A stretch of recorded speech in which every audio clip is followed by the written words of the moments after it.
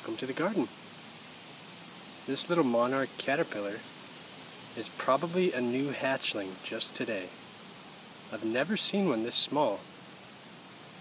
You can tell it's black and white and yellow, but look at the size of it. It is just tiny.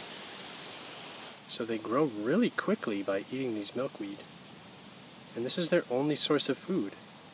So they usually tap one of these veins, drain out that sap, and then they can eat the leaf. Looks like this guy's already had a little bit of a snack.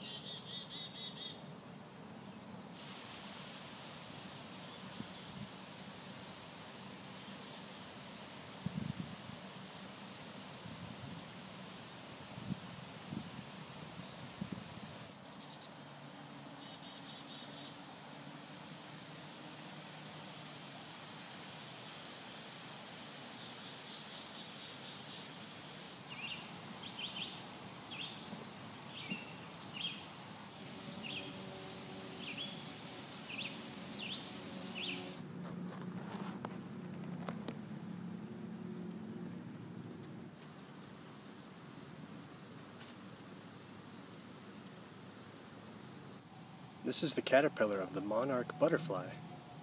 They're black, white, and yellow striped. They're really a pretty thing, and they're quite large.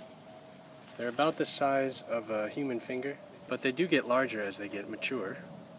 And then they make their little cocoons. So I've seen a few different batches of these caterpillars. One in early spring, and this one is here in about midsummer. And usually what they do is tap the leaf at the stem and bleed it of its sap so that they can then eat the greens. Because there's a really thick white sap on the milkweed plants. It can actually suffocate some of the smaller caterpillars. But once they get about this size, they're very safe and they can really consume a lot of milkweed.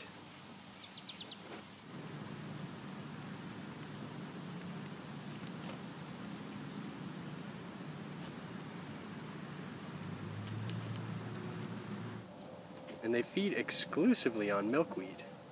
So it makes milkweed a really important species for these caterpillars, and in turn the butterflies.